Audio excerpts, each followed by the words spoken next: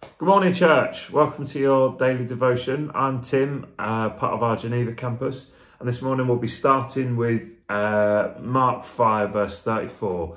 And Jesus is talking to the woman with the issue of blood, and he says in verse 34, "Daughter, your faith has healed you. Go in peace and be freed from your suffering." We've been in a series talking about miracles and faith, and we had our month of prayer and fasting recently.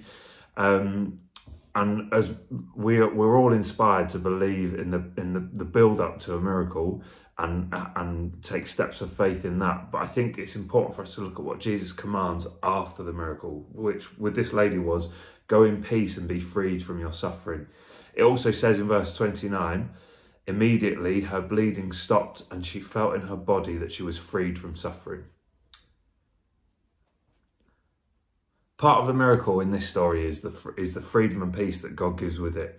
And I think sometimes we can forget that and move straight on to the next thing. So I think it's important for us to acknowledge God, acknowledge the freedom and peace that he's given us, and use that for his good. So in Isaiah 62 verse 12, God is talking about his people, and he says they will be called the holy people and the redeemed people by the Lord, and Jerusalem will be known as the desirable place and the city no longer forsaken.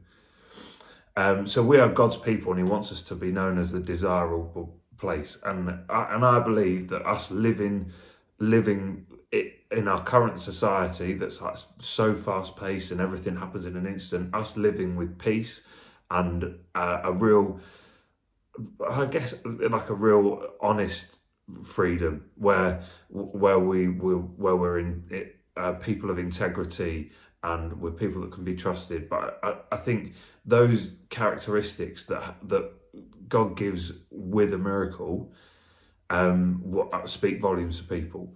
So my prayer for you today is that we're able to acknowledge God for the miracle that's already been, and that in the aftermath that the freedom and the peace that God has given us can be a testimony to those around us. Thanks very much. Have a great day.